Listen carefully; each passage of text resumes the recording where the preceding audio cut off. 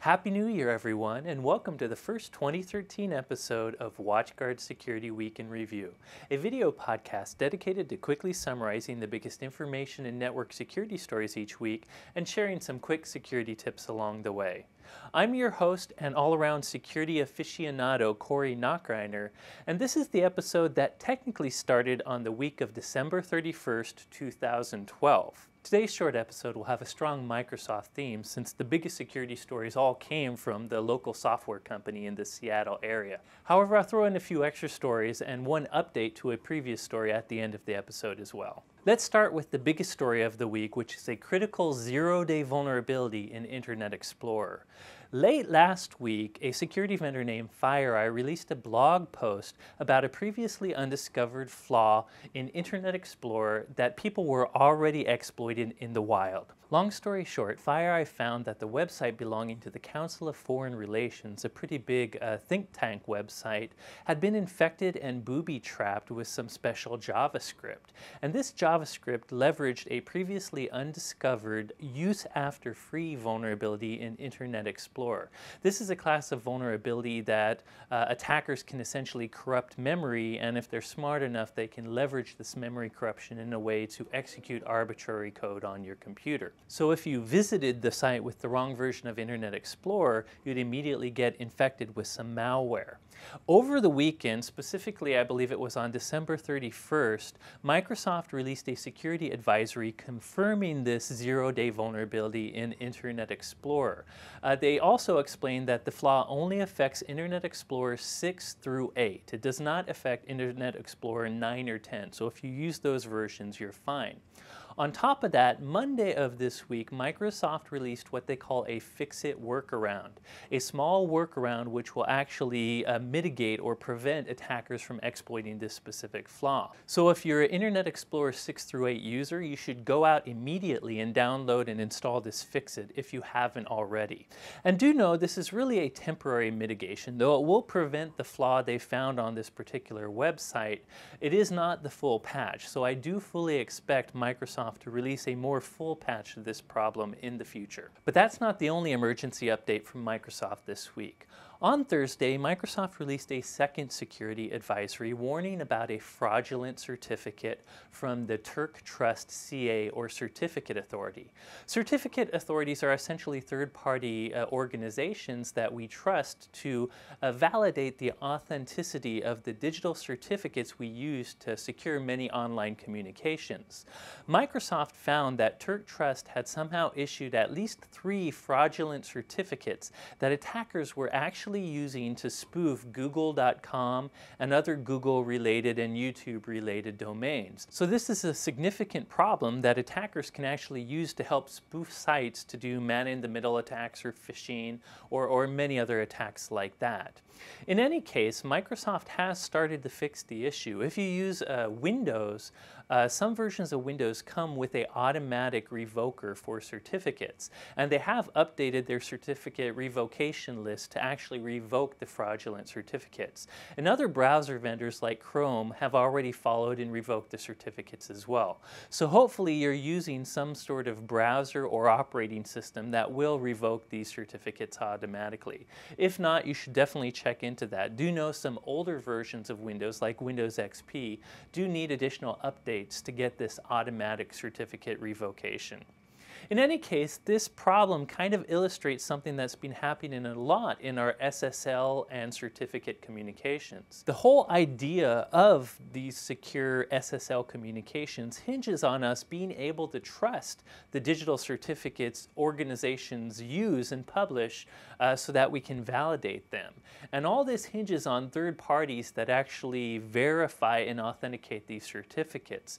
But over the years with the Komodo breach, Did You Know Zotar, and now Turk Trust, there's been many cases of us being unable to trust some of these third-party certificate issuers. So it'd be interesting to see how this problem evolves over the years and how CAs might change to avoid this issue and keep our trust. And the last story this week is, of course, the advance notification for Microsoft's regular monthly patch day. On the first Thursday of the month, they always tell us what to expect on the upcoming patch day. And this month, Microsoft told us to expect 7 security bulletins, 2 of which they rate critical. The bulletins will correct flaws in Windows, server software, Office, and the .NET framework. So pretty important update. However, do notice that there was no specific IE update mentioned. So that 0-day I mentioned before is not going to be fixed in this particular update, which isn't that big a surprise since it was just recently discovered. Now, of course, the fix-it is out there, so the fix-it will protect you. You should definitely use it. As an aside, do know that WatchGuard IPS has written signatures for the exploit that was found in the wild as well because of our MAP partnership with Microsoft. So if you're a WatchGuard customer, our IPS system should catch this 0-day exploit. In any case, if you're a Windows administrator or a Microsoft product user, you should definitely follow along next Tuesday when Microsoft releases all their security updates. So that's it for the Microsoft themed stories, but let me quickly cover the 2 extras I talked about earlier. The first is kind of interesting to fellow gamers out there as it affects a very popular driver for a graphics card, specifically the NVIDIA device driver. Over the week, security researchers posted to a mailing list some proof of concept code for a pretty serious local security flaw in the NVIDIA device drivers out there. Basically, if an attacker has credentials on your system, so he has to have some sort of local or domain access to your system, he can leverage this flaw even as a guest to gain full system access to your computer, thus having full control of it. I won't go into detail on why the flaw works, but essentially it is a privilege escalation flaw because of the NVIDIA device driver. Now, from a severity level, this isn't that big a deal since it actually requires local access. But there's now proof of concept code out there, so it's a very good flaw for attackers to take advantage of to elevate their privilege if they don't have full system privileges in one of their remote attacks.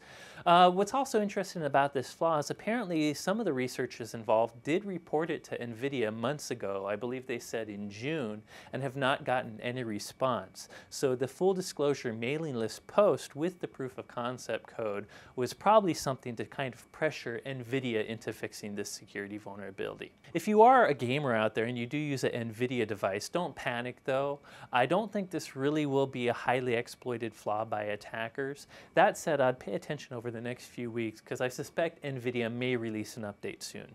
Finally, just a real quick update for any developers, specifically web developers out there. If you're a web developer, you've probably heard of Ruby on Rails, and maybe you use it for your favorite web application. If you do use Ruby on Rails, do know that this week they released an update specifically to fix a pretty serious SQL injection flaw within their framework. So this flaw could potentially affect many websites and organizations that use Ruby on Rails. So if you're one of those people, definitely go patch it.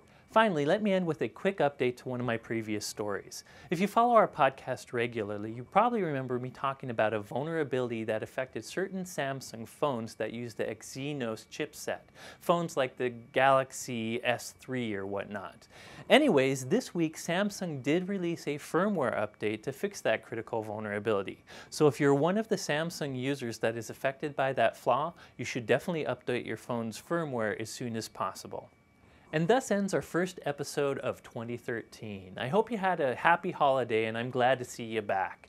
In any case, if you'd like more regular security story, be sure to follow us on the WatchGuard Security Center blog. You can also follow me on Twitter personally, I'm @SecAdept, or you can follow the WatchGuard alias @WatchGuardTech. As an aside, while we're talking about WatchGuard Security Week in Review, remember we're always interested in your feedback or your suggestions or just your questions or comments. If you have any feedback for us, be sure to post it in the comments section of our WatchGuard Security Center page or even our YouTube page if you prefer. We love to hear from you.